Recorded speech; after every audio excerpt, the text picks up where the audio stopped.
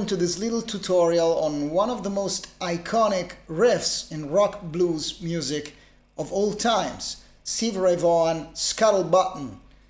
I actually just discovered what that means, which is making gossip, water cooler talk or something like that. And I have to admit, I have been working on this riff for basically all my life, since the 90s. I feel old. Dreams are mine. I actually already shot this tutorial once, but then I went looking for new material and I found this new 4K restored stuff of Stevie Ray's playing some performances that made me decide that I was wrong on a couple of things. So I went back and shoot it again. And now I think, and I said it as a disclaimer for the title, which sounds a little pretentious, but I think that I got as close as possible to how Stevie Ray Vaughan used to play it, which is using two middle fingers. Sorry about that, but it's the truth. He does use both his middle fingers. That's actually almost the only finger he uses on his left hand. Let me know in the comments if I missed something, if you have a different opinion. I'm glad to confront with you, because it's very interesting to find out exactly the way that Stevie Ray did it. Also, there's a full performance and the backing track available, linked down in the description. Okay, let's see what he does with his left hand. As I said, he's using his middle finger. How? He's doing this thing.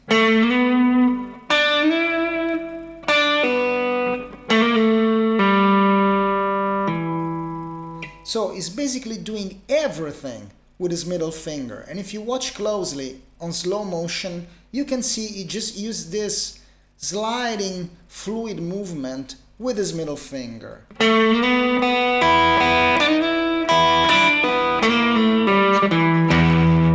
And he combines it with legatos to make it a little easier. He cannot pick every note, and it sounds even better.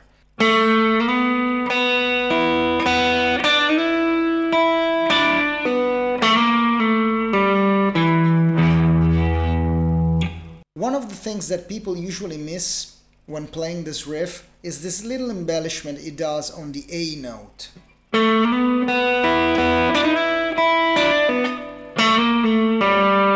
So it's not, but is, which continues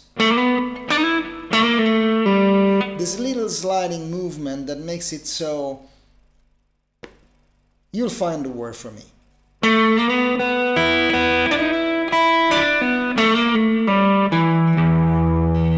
So let's take a look at what he does with his right hand now.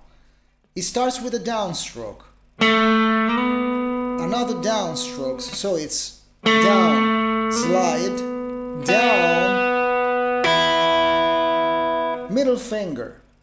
So it's going to be down, slide, down, middle finger. Then it goes on.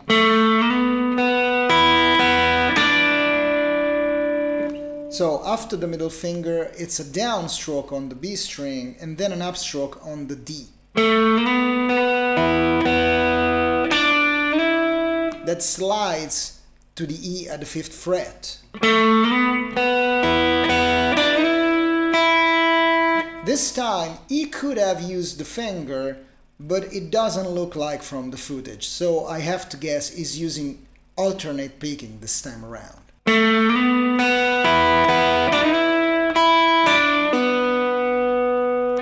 So, slide, upstroke, downstroke, pull off, okay? Then, starting from the 2nd fret on the A note, always with the 2nd finger, downstroke, slide to the B flat, slide back to the A, pull off to the G note, then he plays the E note with an upstroke, and then one of the most unusual but effective things he does, he just skips the A string and plays the low E with another upstroke. It looks a little bit like a sweep picking, like economy picking, but it's not, because he's actually skipping a string. This is not really easy. I think is helped by the way he moves his hand in a circular way. So he just skips the string. I will play the whole thing very slow for you so you can check out all the movements of the left and the right hand.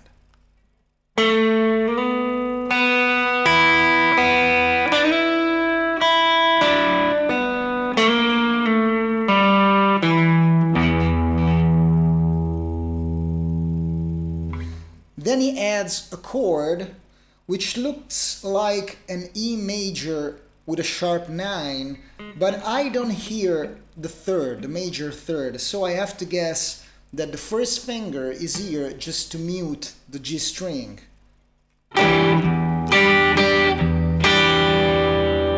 So what you actually hear is just the first two strings. Not sure if it's intentional, if he actually frets the first fret to obtain a G sharp, but that's not really important. It's important what we hear, which is this, just the two up G and D note. One important note on the right hand, this is on the contrary motion to the alternate picking. With alternate picking it should have been like this, which sounds completely different from, because both the low notes and the high notes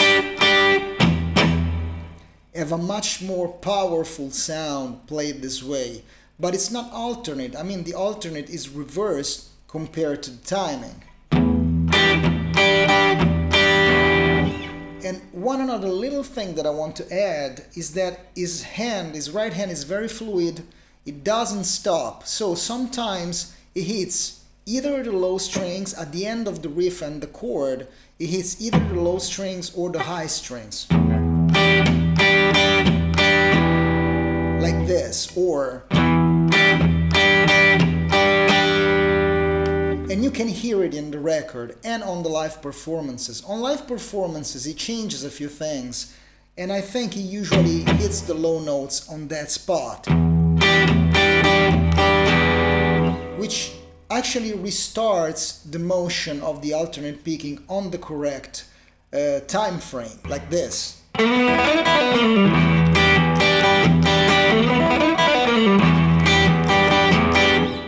The only thing that's left is when the chord change. The chord change according to the 12-bar blues, besides the last one. Usually on the blues, the last change that happens in the chords is going from the 5 to the 4 and then back to the 1. In this case, what Stevie Ray does, he goes from the 5, stays on the 5 for an extra bar, and then goes directly into the 1. So there's no fourth chord. So when the chord change, a little bit of the ending of the fast riff changes as well.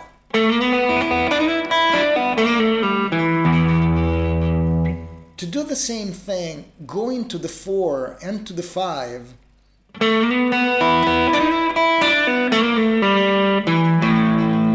you either fret the bar to do the A chord a little bit before, so you get the E note.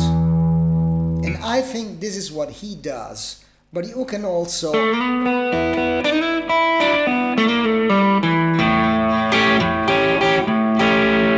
doing the riff exactly the same way and then going to the A chord.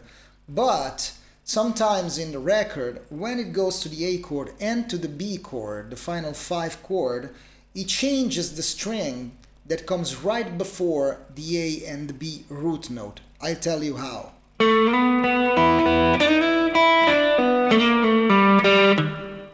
So he plays the G again, especially when going to the B.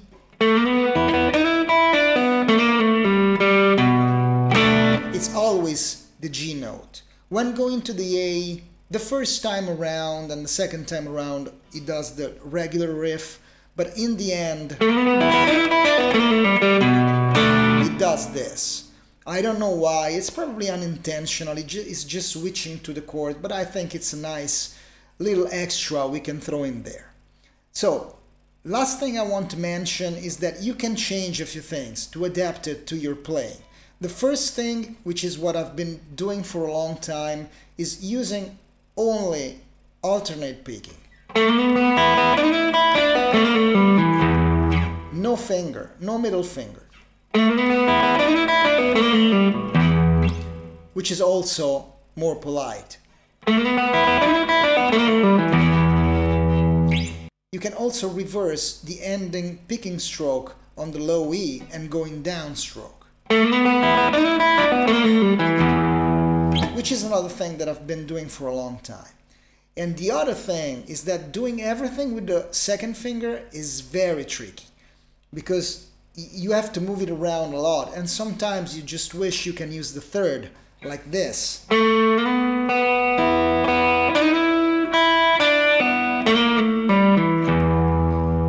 Which helps a little bit, and sometimes I do it. Let me play the whole thing very slow for you.